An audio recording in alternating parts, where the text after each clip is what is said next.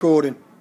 Hi, my name's Jake. I'm a personal trainer at the Nottingham Belfry Hotel. Today I'm going to talk to you about the Swiss ball. Now the Swiss ball is a round surface, so you become more unstable when using this. Much different to when you're doing your normal crunches on a flat mat like I've got next to me. I'm going to show you a simple exercise. It's going to be the ab crunch, focusing on your abs. Dead easy exercise to do, and adds a little variation to your workouts. To begin with, seated on the ball, I'm going to walk forward slightly, take my hands behind my head and roll back. From here, shoulders are relaxed, chin's tucked in and my head is supported in my hands. From here, I lift my chest up and stretch all the way back, keeping my abs pulled in and core engaged. If I wanted to make this a little bit harder, I'd bring my feet and knees together and crunch through. If you start to get that little bit of a shake through your abs, that's perfectly normal. That's just those muscles working a little bit of overtime through this exercise.